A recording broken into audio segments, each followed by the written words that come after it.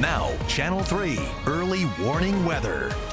Well, of course, we're all happy about the rain deficit pretty much getting wiped out over the past few days, but you know, it'd be nice to see the sun too. And we'll finally get to do that tomorrow afternoon. But we still got plenty of more showers to go through for tonight into tomorrow morning. Have a few areas across Connecticut that's still seeing moderate rainfall. Pretty much the whole state is getting sprinkles or drizzle, but there's a few spots where that's really coming down still quite nicely along I-95, Milford, New Haven, Madison, up towards Wallingford, Middletown, Middlefield. Picking up some rain right now. Not a couple spots on I-91 where we're seeing some of that steadier rain, but for the most part, it looks like I-91's taking a break. Over in southeast Connecticut, Montville, Norwich, Griswold, those areas are seeing some rain, and largely the Hartford area not seeing those showers on our early warning pinpoint Doppler radar, but we are seeing areas by New Hartford, Enfield, towards the Mass border, Stafford and Tolland, picking up some decent rainfall right now. These showers are coming south to north. You can see some of those reds over by Long Island. So we've still got some more of these, a couple pockets of these steady showers, but we're pretty much on the last lap here. We're going to see some more showers coming out of the south, but eventually we'll start seeing the storm pushing towards the east. But for right now, it's kind of stationary, just dragging up some more of those showers.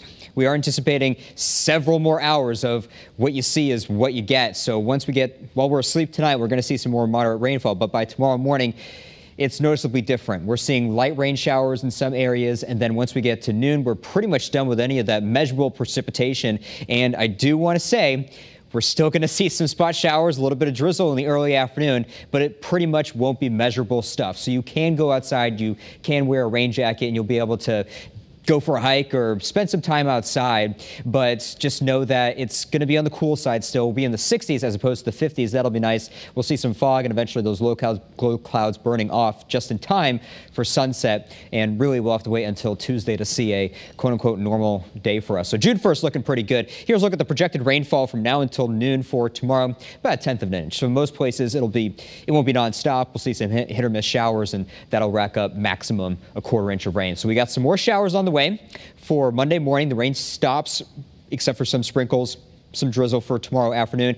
And then we're looking at beautiful stuff on Tuesday, warmer weather, June 1st. The entire first week of June is going to be typical late spring weather for us. And once we get to Thursday, Friday, we're going to see another recipe for some showers and thunderstorms. So it will not be like the storm system that we just had. This is a very unique and record-setting system that we had. We'll be looking for a traditional setup to give us some showers, thunderstorms Thursday, Friday.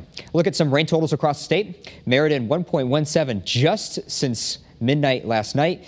About a 1/2 inch for Stores, 48 degrees right now in Meriden and 46 right now in Stores. It's on the chilly side. Hartford, 49 degrees, north breeze of 10 miles per hour. Definitely remind us of some March weather or some November weather. Not so much feeling like the end of May here in New Haven. 50 degrees with a north breeze of 15 miles per hour. You go outside, you're in the middle of one of those showers.